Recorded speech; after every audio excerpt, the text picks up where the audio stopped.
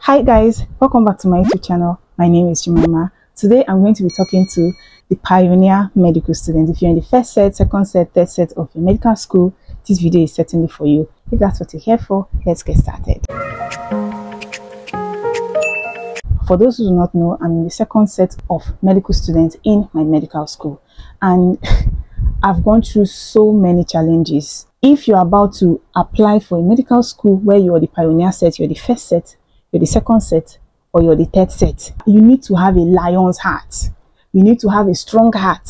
You need to prepare yourself for what is going to happen. Just know that you are a lab rat. When I say lab rat, they'll do a lot of trial and error with you. So many policies will spring up from nowhere. Policies that may be favorable to you and may be unfavorable. Oh, that one, your school is just trying to see how things will run. They will use you guys as lab rats. Prepare for a lot of uncertainties. Don't keep your graduation date on top of your head. This is most especially for those who are in public medical schools. If your school tells you you're graduating 28 March 2025, don't keep it in your mind that that's your graduation date. Have an open mind, because something can happen and that date will not be feasible. Just prepare your mind ahead of time. You don't have a definite graduation date at all. Then another very important thing you should prepare your mindset for is for a lot of delays. You will go through a lot of delays. Your school is yet to get full accreditation. If you don't know anything about all the accreditation protocol, all it takes for a new medical school to become fully accredited, I'll put the link of the video up for you. You have to see that video so that you understand the steps. If your school misses any step or fails any step, that is extra delay for you. Extra at least 6 months delay for you. Not to talk about ASU strike. So other students will be having general ASU strike issues and other internal strike issues. Your own, you'll be having it with them. And in addition to that, you will also be having delays because of accreditation. Prepare yourself ahead of time. When you watch that video, you will understand why there will be some kind of delay. Another thing is prepare for a lot of billings. Your school fees may not make sense to you at all. They can just spring up and tell you, oh, hostel is compulsory, everybody should pay for hostel, and you must pay for accreditation fee.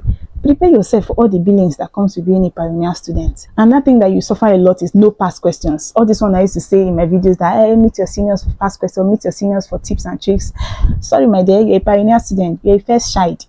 First children don't used to have people to look up to. It's people that are looking up to you. So prepare yourself ahead of time for it. Although for this one, I think what you should do is find out the lecturers that are teaching you guys. Find out which school they were teaching in, because as far as you're a new medical school, your school probably uprooted that lecturer from another school and brought to your school. It's less likely that that lecturer is a fresh out of college, not literally fresh out of college, but fresh out of Atlanta kind of person. No, that person most likely was teaching in another school before that person was uprooted to your school. So find out the school that lecturer was teaching in. Meet the students in that school and collect past questions from them, get tips and tricks from them. That is what I did, and it helped me so tremendously well. Then another thing is, mostly for those who are in politics, it will be very difficult for you to set up your medical students association. The one for my school, I'm one of the pioneer executives. I have done a lot of sacrifice for my MSA. If you want to build your MSA, when I say MSA, I mean Medical Students Association, it's going to take a lot of blood, not literal blood. It's going to take a lot of sacrifice. It will zap a lot of from you to build it. When other school MSAs are preparing for Health Week, preparing for their dinner nights, your own MSA cannot do it because they are just starting. To take a lot for you to go to different offices, source for funds. It's a lot. So just prepare your mind ahead of time. Then another thing that is not so important, but you should know, is there will be a lot of discomfort. At that first stage, your school may not have a definite hostel for you guys, or a definite classroom for you guys, or a definite lab or something like that. It will take a while for them to build their own and furnish it. So you may have to merge with another school. I heard that there was some points that pioneer anatomy students used to come all the way from my preclinical campus to town to do practicals in EPSU practical labs. Although now we have our own labs, but I can just imagine traveling that long distance, almost 1 hour distance, just to be able to carry out practicals. That's very discomforting. So prepare yourself ahead of time for those kind of situations. In all these things I've said, there are certainly pros though, but the pros are so insignificant. And one of the pros is that you guys are not many in class. You're very few.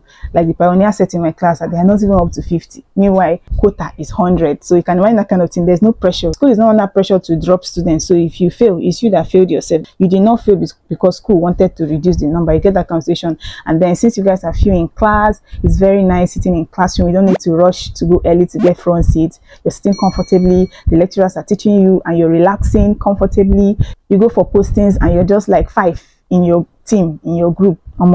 It's nice. That way you're able to learn without having to stretch your neck to see what is going on. In my time, we were assigned like 10 to 1 cadaver in anatomy lab. So, I mean, if it's for that academic aspect, for the academic aspect, I know I have enjoyed my school so much. You're so few that the lecturer, your consultant literally knows each of you by your name. And it's nice, actually. I find it very nice to learn in a small group. So learning is sweet. But I don't think it is worth the stress that you will go through as a pioneer student. With all this point of mine, I hope I've been able to convince you that being a pioneer student is not advisable. If you're ready to test what it takes to be a pioneer student, no problem. I wish you all the best. It's going to take a while. Medical school is definitely not going to be 6 years for you, except you're in a public school that has sense. Prepare your mind for 7 years, 8 years and above. With all this said, the same thing I've forgotten to add, I'll add it while editing this video. I'm your girl, Jemima. Bye.